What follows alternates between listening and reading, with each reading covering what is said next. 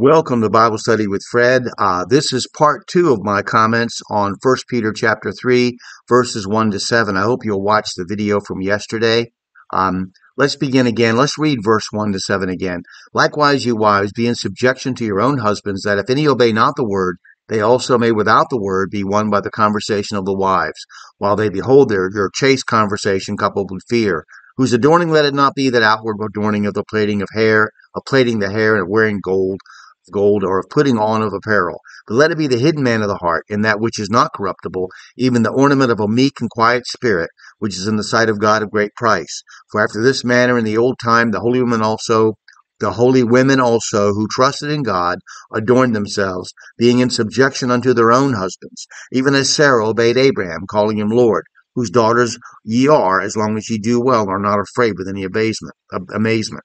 Likewise, ye husbands, dwell with them according to knowledge, giving honor unto the wife as unto the weaker vessel, and as being heirs together of the grace of life, that your prayers be not hindered.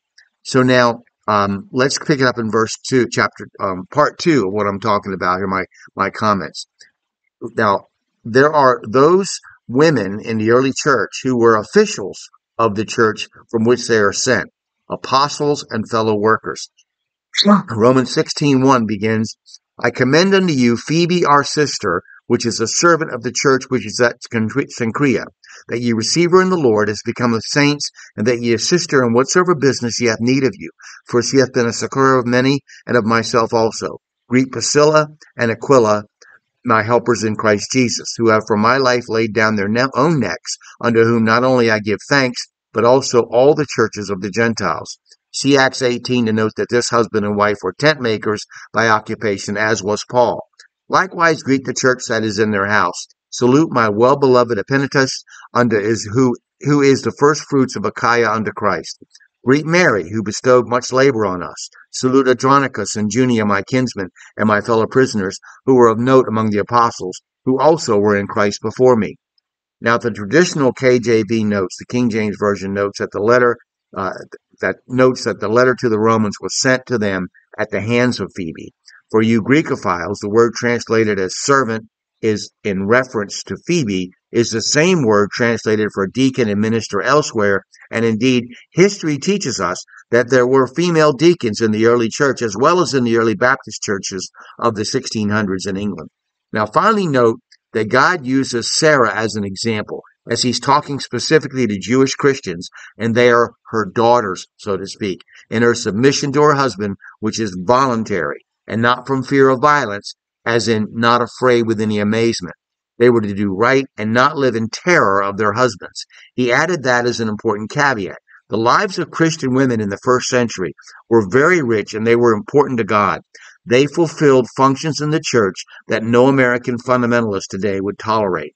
But they were not to fight against the order that God put in place for the family, nor were they to depend on outward shows of ornamentation to show their beauty, but were to display the true beauty that comes from the heart in obedience to Christ. Likewise, or in the same manner, husbands were commanded to live with their wives with knowledge. Knowledge is a synonym of understanding and wisdom. Proverbs 2:6. For the Lord giveth wisdom, out of his mouth cometh knowledge and understanding. Isaiah 11:2. And the Spirit of the Lord shall rest upon him, the Spirit of wisdom and understanding, the Spirit of counsel and might, the Spirit of knowledge and of the fear of the Lord. The husband is to show his wife honor and respect, which are biblical synonyms. Leviticus 19:15. You shall do no unrighteousness in judgment. Thou shalt not respect the persons of the poor, nor honor the person of the mighty. But in righteousness shalt thou judge thy neighbor. Now, for two reasons. One, the wife is physically weaker, which is what the weaker vessel refers to. Romans 9:21. If not the potter power over the clay of the same lump to make one vessel unto honor and another unto dishonor. 1 Thessalonians 4:4. That every one of you may know how to possess his vessel in sanctification and honor. 2 Timothy 2:21. If a man therefore purge himself from these, he shall be a vessel unto honor, sanctified and meet for the master's use, and prepared unto every good work. So it's an absurdity to insist that women are weaker mentally or spiritually, as women tend to score higher on IQ tests than men when educational opportunities for them are more level, and most of the congregants in churches are women. It's almost laughable to regard someone as weak who can endure multiple childbirths and has the patience to raise children and will pray for children by name for decades daily.